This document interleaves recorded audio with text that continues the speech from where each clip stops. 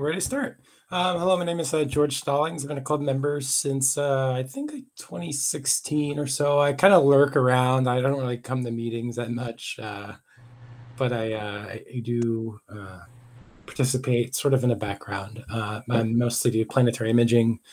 That's sort of my thing. Growing up in a city for the most part and lived in cities or nearby. Dark sky stuff has been mostly inaccessible until recently.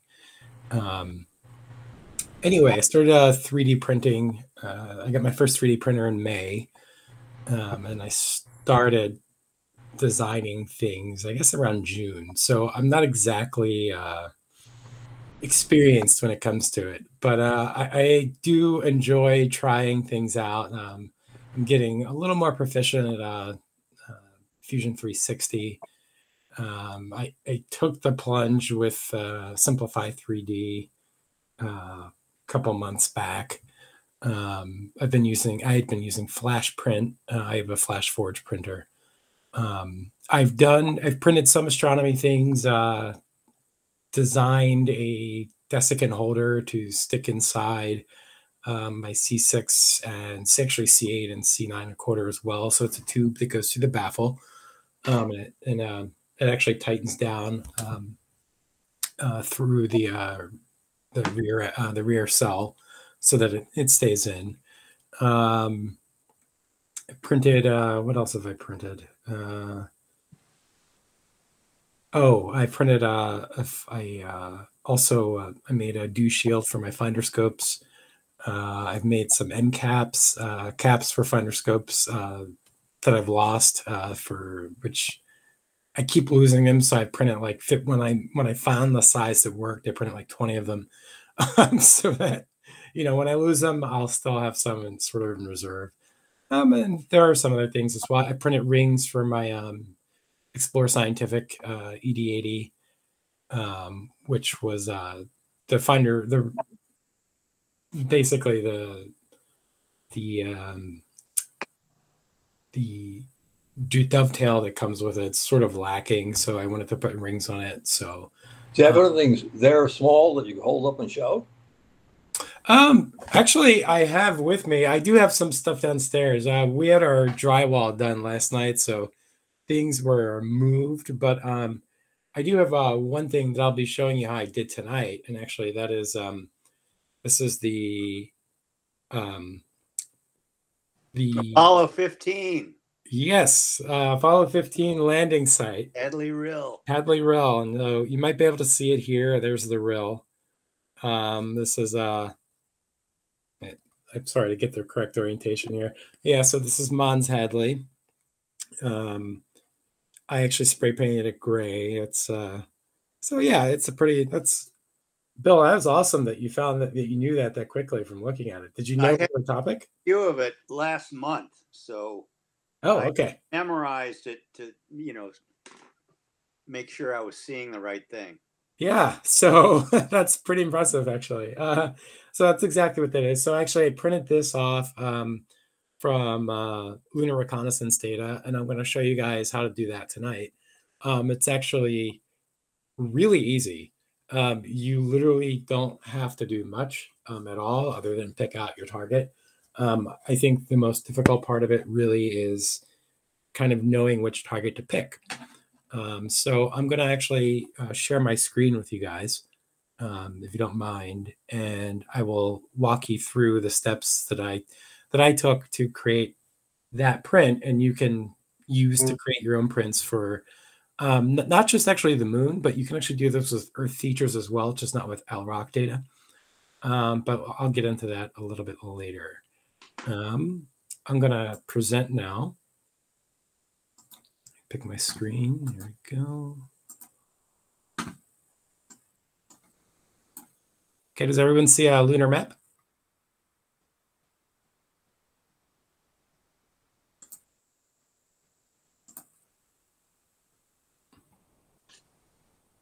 Okay.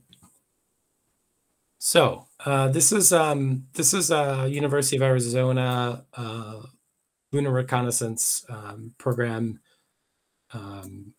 Basically imagery. It's a map. It's from LROC. You can scroll around the moon to sort of pick your data points to see where you would like to focus it on. It's actually a great resource in general. Okay. It's a great resource in general. So I'm going to go directly to the Hadley Real Area now. And the great thing with this is that you can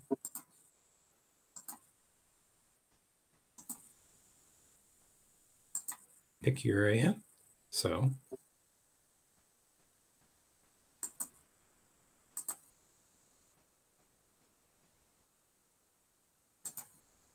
you can search for products once you do that. So for this, we do 3D printing.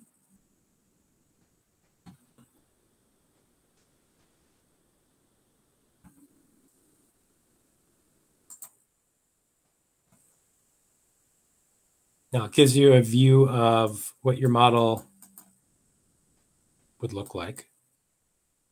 Now, I'm going to get a little bit into vertical exaggeration, particularly. So I've found that for smaller areas, some vertical exaggeration is definitely more pleasing to the view, particularly for larger areas. The smaller the area, the less it's really necessary. But it sort of allows for just a more contrast between the different elevation areas. And then once you sort of like your vertical exaggeration, you can go too far with it, by the way, I'll show you. So, if you go up to like 7, it's obviously ridiculous. So, 2 to 3, I think max is sort of where you want to live with that. And then from there, you can call this whatever you want. Just call it Hadley 3. Just like build.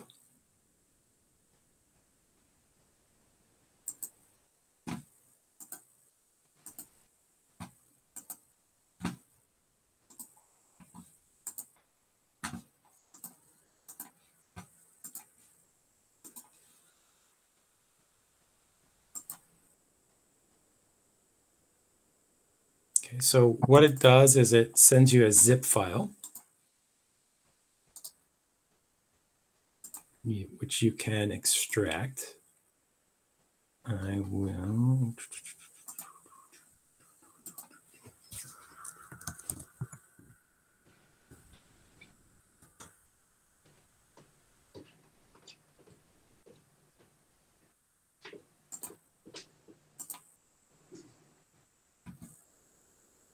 Now, the zip file will give you if you have a Windows computer, Windows does come with a sort of 3D builder. You can take a look at the model itself. But one thing you will get a sense of is the scale of this is actually huge. And it's not something that I've figured out, not really figured out how to change that. But it really hasn't been necessary, and I'll show you. It hasn't been necessary to do much about that. So what are these files called, George? These are called STL files. STL? Yes. And basically, it's STL files are 3D printable files. This is based on altimeter data. But you could download STL files for a bunch of other things. STL files are not just for geographic data, for example. So I have STL files, for example, for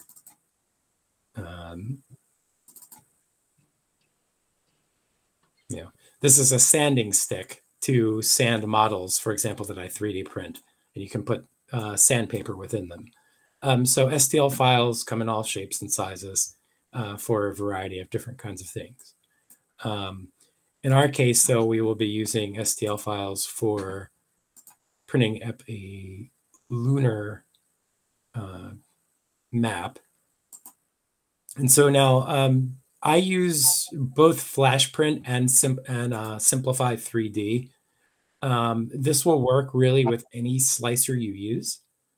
So I'm going to show you an example with, this is the slicer, this slicer here. This is Flash Print.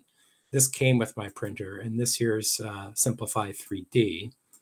So in Simplify 3D, what happens when you try to open,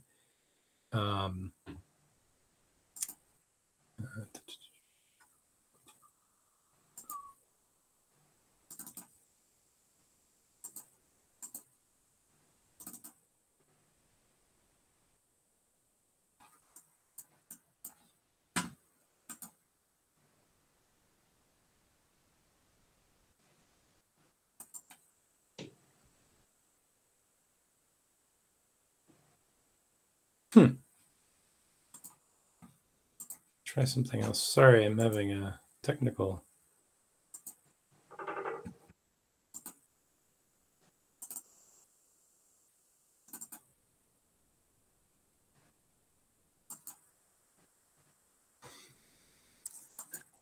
So what happens when you open these files is that the scale is actually massive. So you actually have to scale it down. And they need to be repaired on Flash Print, and I suspect that will be the case for pretty much everyone. But I'm not sure why that is. I don't know enough about how these files work yet to know why that fix needs to happen, but it actually doesn't really affect print. Yeah. Massive means what? Terabytes? No, sorry, in actual scale. So the scale of the, like right now, the item, I had to scale this down to about 4 by, this is actually probably about, it's probably about 4 by 6 inches or so. No, actually it's a square. So this will be, what's 150.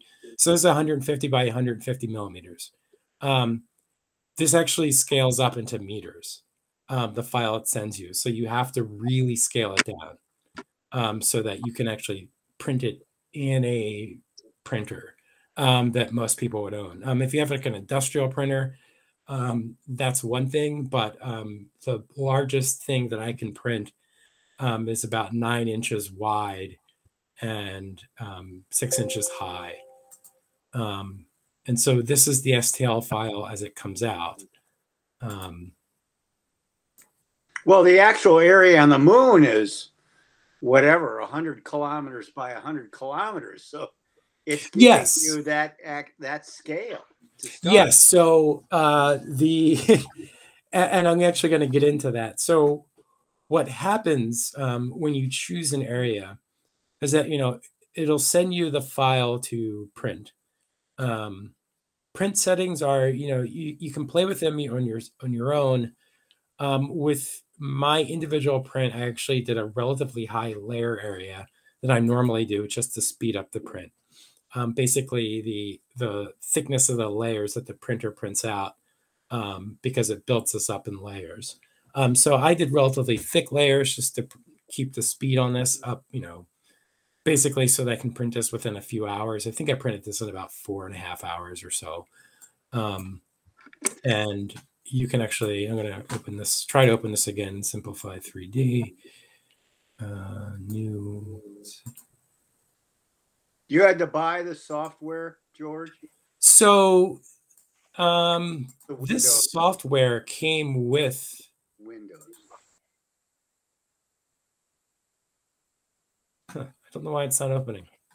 All right. Well, let me see if I understand. I think I understand that there is software to actually run the printer. Yes. So and if you want to design a cylinder or a box, you need design software that's separate. Yes, right. So design software is separate. So the software you're seeing right here, for example, this was free. This actually came with my computer, or sorry, not my computer, my printer. You can download. A lot of printers do come with their own software. You can also download. There are free. They call them slicers. There's free slicing programs that you can use as well. This is just something that comes with my printer. But STL files, any slicing software, free or paid, will allow you to open these STL files typically. And then you scale it down the size so that you can set it up for printing. Now on again your printer settings, it really depends on what you want the object to look like. So you may get a better quality print with a slow setting, or printing the object more slowly with thin layer heights.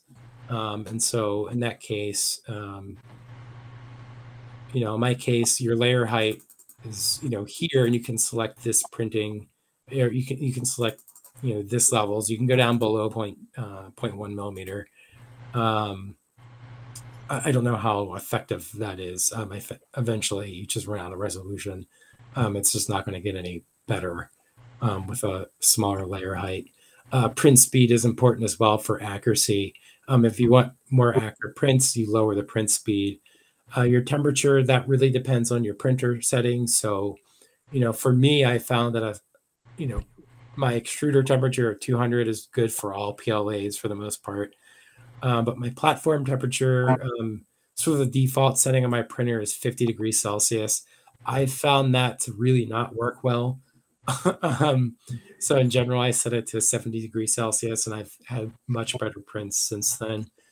And you don't, this example here is Hadley Rill, but I've actually done, let's see, other projects as well. So let's see, I did Copernicus.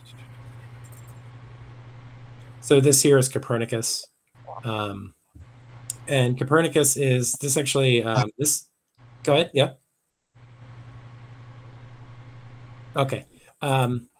Copernicus itself is, it's a neat crater, and I thought it would be a great thing to print, and I did print this. But the problem with Copernicus is its size, which is why I went to Hadley Rill. Copernicus, this is covering, this crater itself is, over 100 kilometers, basically, when you're counting the ejecta here. And the issue is that, at this scale, the resolution of your printer becomes a problem. So what I find fascinating about Copernicus actually are the secondary craters from its ejecta blanket.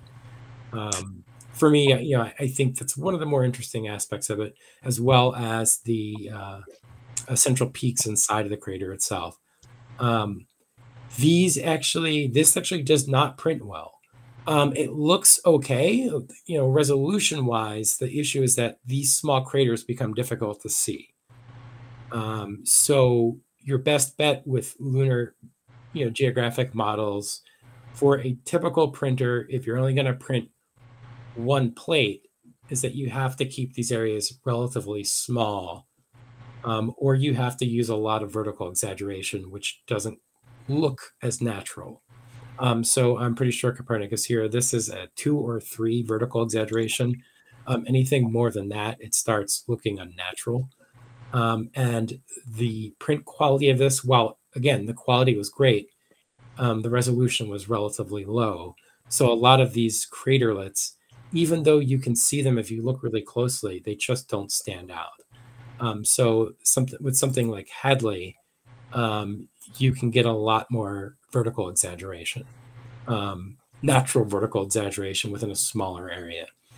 Now, another thing you can do with these prints as well, and this is going back to the LROC page, is that you can have multiple pieces. So there are 2 ways you can achieve higher resolution. You can do a small area, or you can build this out into 4 individual pieces. And so what that effectively does is it, you're basically you're increasing the size of your print, but you're allowing smaller details to be printed at the resolution that your printer is capable of printing. So, if you do want to do a larger area, you can. You just have to do it in, this gives you the option of 4 pieces. However, you can actually cut this you can download as a single piece, and then within your slicer, you can actually cut models. So in my case, for example, if I wanted to cut this, I can draw it with a mouse. Okay, sorry.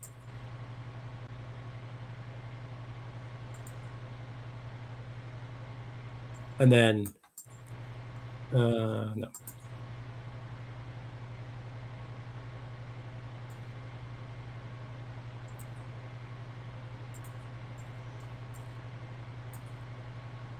You can then slice. You can then join these later if you'd like, or you can, if you'd like, you can join these later anyhow you want. You can glue it together, you can do anything. But if you want a large print, one thing you can do is download a single STL file and then cut that file in pieces, and then print out individual pieces that work. For me, that's a little too painstaking, but it's a possibility as well. Hey, George. Yes. I had one question. I saw yesterday when I meant to ask you, there apparently are some changing perspectives there. So that, have you played with that? So I have a little. Let's see here. Oh, sorry for the print. Let me go back to that. Yeah.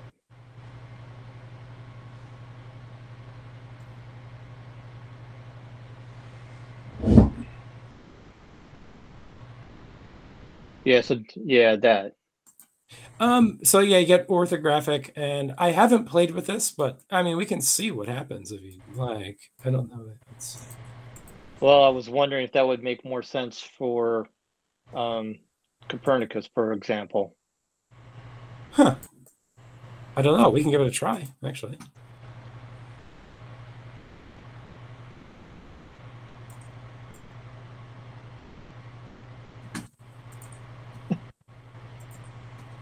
The fact that you can just move the moon around and find where you want to be tells me you've been doing this a lot.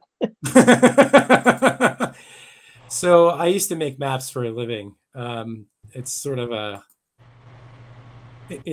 a skill. But yeah, no, I'm a big fan of the moon. So,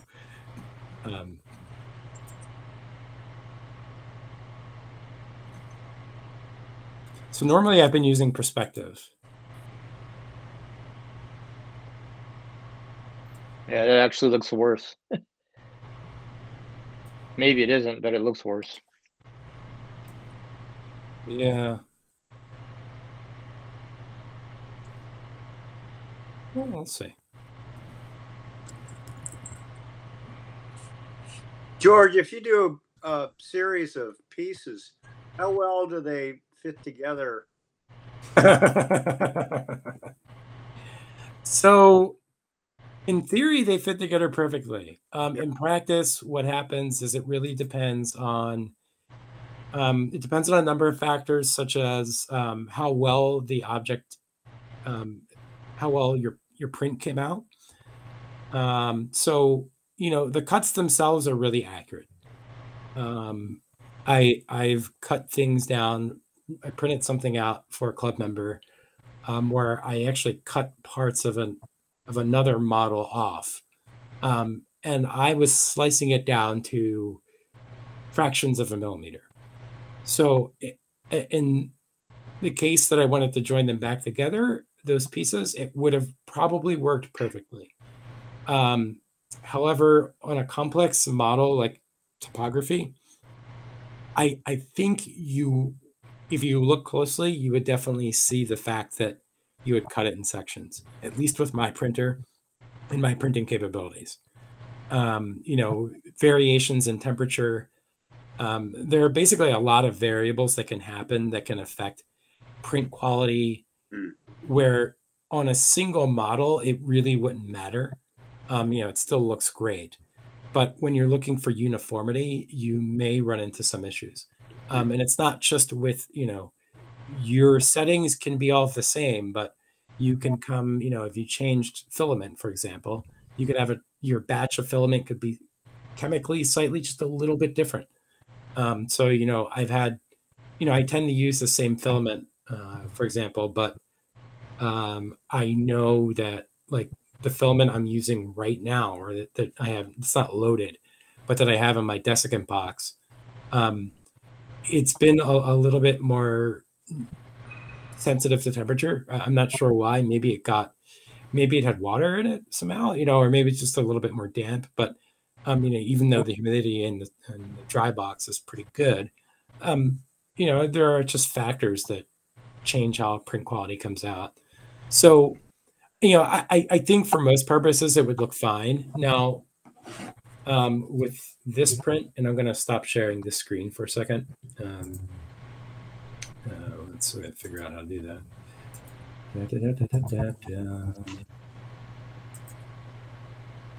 So with this print, I'll try and get as close as I can. You may be able to see some detail of basically the layers that went into creating mountains. And those details are small, but you may or you may not even see them. But things like that, those layer heights and how they print, that changes with each, with small changes in temperature or humidity. I think with this print, I actually spray painted it, or spray painted it. So, minor imperfections are actually kind of covered up in this. There really weren't many. This was actually a really good print. But actually, one neat thing I did want to show you guys with this is that you can actually see the details. So when you download the STL file, it actually gives you information about the area that you selected. So it gives you your central coordinates. It also gives you your minimum and maximum elevation heights based on basic the lunar. It's not table. It's not their sea level, but it's their datum that they use for basically sea level. It also tells you your kilometer area. So this is 69.69 kilometers, actually 70.70 kilometers almost. And actually the website of the company that creates the STL files that you download. I've done a couple of these. I've done Copernicus and this. I've also done, I did a mountain range in Italy. And I was looking at another mountain range in England to print out. Again, these are pretty small areas, but they do make kind of neat maps. I spray painted this gray. I actually did buy gray filament with the idea that I would reprint this or some other area of the moon, but I actually liked the spray paint. I actually liked the spray paint better than the print itself. I think it just gives it a nice like little patina over the top that I think is more natural looking to most people. So yeah, that was my next question, whether you could paint over. Yeah. So I got Krylon, I think they call it like Krylon, like it's a chalk, or they call it chalk. I guess it's basically it's kind of it's a flatter paint. It's not quite as glossy or matte, I guess you could. But yeah, basically it's not glossy. So this spray paint itself, it works for this model. Some people might like something that's glossy. This isn't. Again, you'll see some highlights that I don't know how it looks on the camera. It's on the camera that you guys see, but the spray paint works really well. It dries really quickly within a couple hours. So now, aren't there some spray paints you can't use because of the solvents? Good question. I haven't read that. I would not be surprised.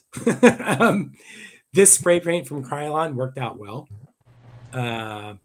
But no, that's probably a good point, actually.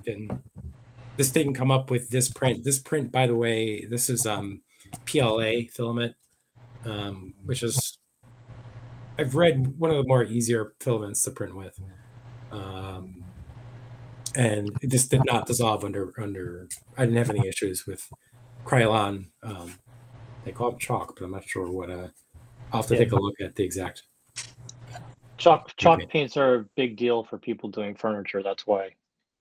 Oh, okay. Cool. Yeah. So that's all I have on that. Does anyone have any questions? I do in general. This was University of Arizona, a website there. Which website? I will put that in the chat. 1 second. Okay. Now, I don't have quite the overview of how the software fits together. You stated told us about several other things you printed. In the case of the height profiles on the moon, currently the software on the University of Arizona webpage generated this STL file for you to read with your print software. With the other items you printed, how did you do the design to get the STL file in the first place? Okay, so with some other items I've printed, for example, my own items that I've designed, I use something called Fusion 360, which what, allows you. It's called Fusion 360, and that allows you to design items that you'd want to print, and you can export them as STL files. Yeah. So, you know, for example, for like the Find Your Scope dew cap, or sorry, dew shield, you know, that was actually really simple. That's actually a really simple item to design. It's basically just a cylinder. Yeah. The difficulty is in designing the cylinder at the right diameter so that when it comes out of your printer, it actually, you know, you can get a strong friction fit on your Finder scope. So that actually, what I did there is I basically designed cylinders that were off, you know, differently sized by, like, you know. Yeah, I have something like that I want to do. Yeah. So you did trial and error? Yeah, it's trial and error. And that's actually really simple in the sense that, like for something as simple as a dew shield, you know, it's a cylinder. You're taking, you know, I went from 57.1 to 57.2 to 57.3 millimeters. I have 3 test prints of just very small cylinders. They're not actually full caps, or they're not actually full dew shields. They're only like 10 millimeters high. So they print out in like 20 minutes. And then I tested which one actually had a good fit. Yeah. And then when I found the one with the good diameter, I printed out an entire one. So, you know, I went to 140 millimeters long for the dew shield, and it actually works perfectly. I like it. That's long, yeah. Yeah, and it's perfect for a 50 millimeter. It's great. It's very long. But yeah, in theory, if you can measure the size you want accurately, you can also measure the size of the print accurately. So you can check. So say if you need something that's exactly 50 millimeters across, you can check in the Fusion 360 to see that it really is 50 millimeters across.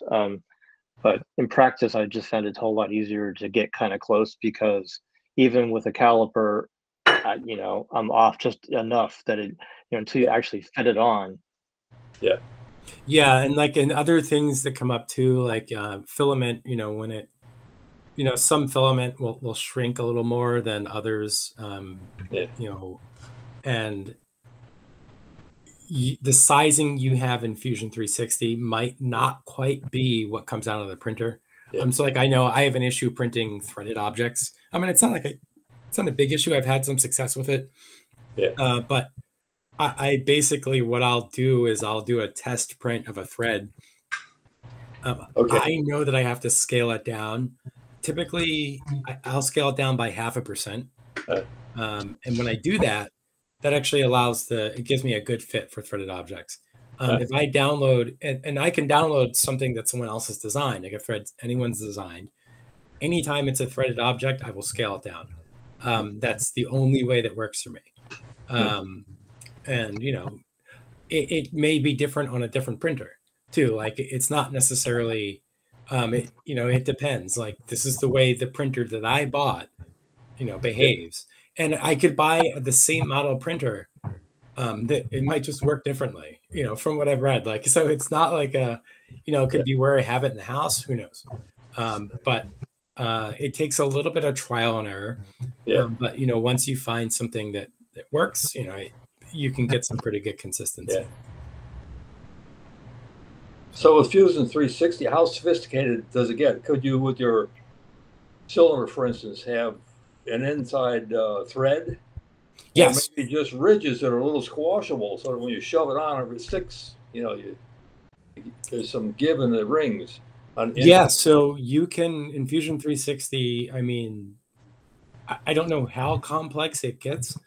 I've only gone up to, I think the most complex thing that I designed, really, I guess, would just be the desiccant holder for my Smith-Castle grains. But, you know, that is just basically a series of tubes with holes in it. So that's not particularly complex. But you can, I mean, some of the designs I've seen have been, I would call them sophisticated. You know, one guy, I saw one guy, he did use, I think he used Fusion 360 for it, but he created an orrery, so a functional one that takes hours, days to print, but it's 3D printed. It's, you know, accurate. It's a bunch of gears, and you added motor to it, so it could run on its own.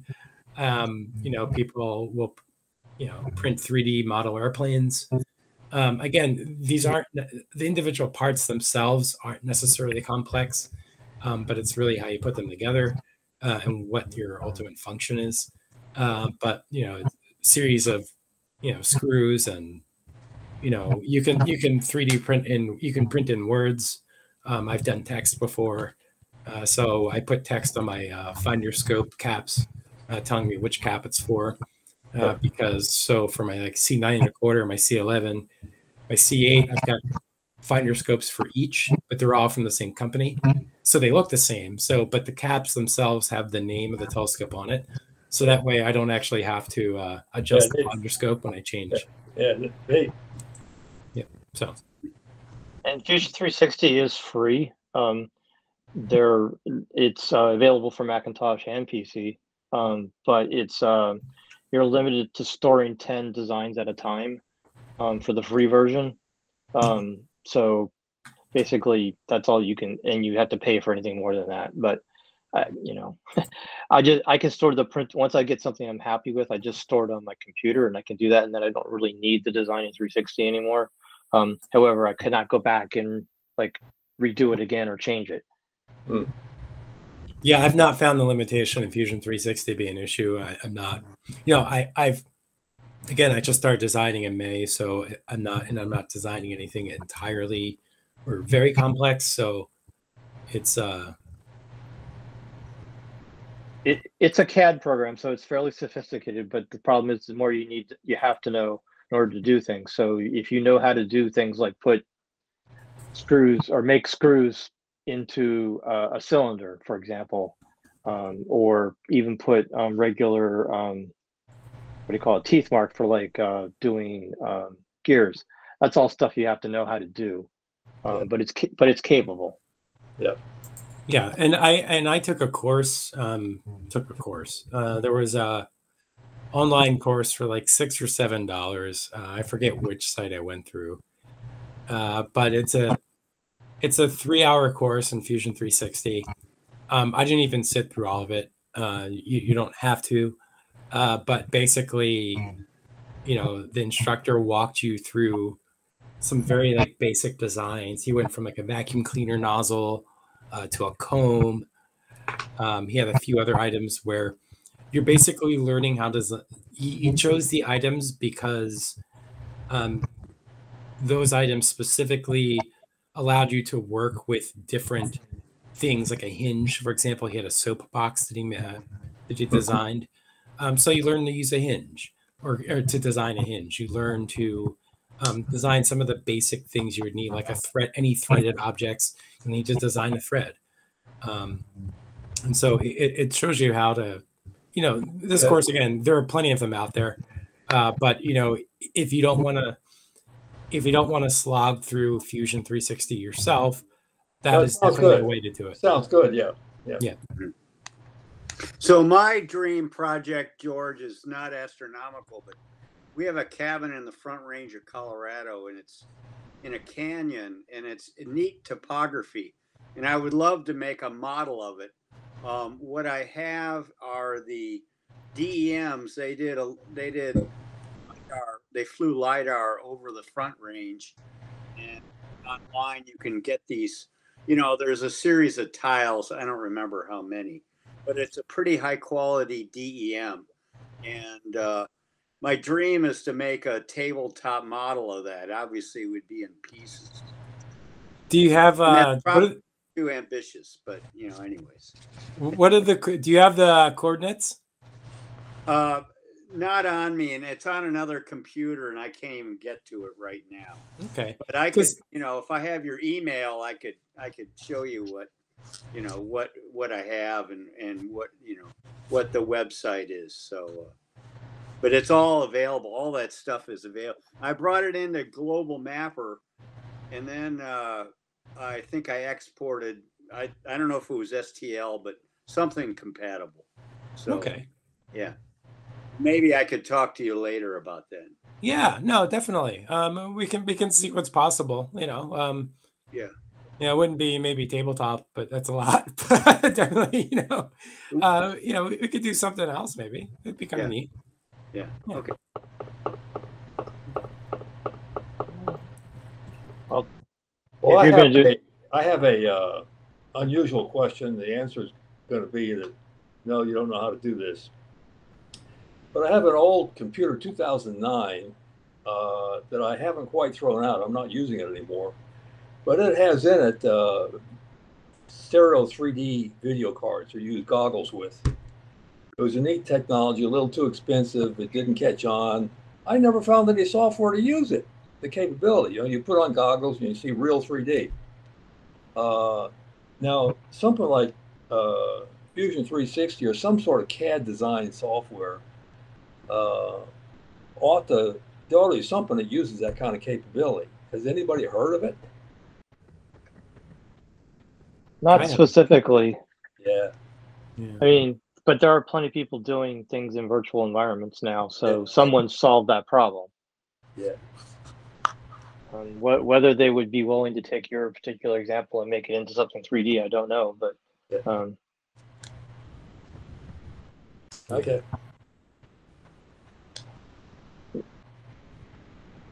Okay, any more questions, folks? I don't want to cut George off or anything, but folks are ready to go. We can call it a night. Okay. Very good. Okay, again, thanks for coming. I really appreciate it. And George did put the website in the chat, but I will email it out to everybody too a little bit later. Okay, thanks. Cool. Let's see.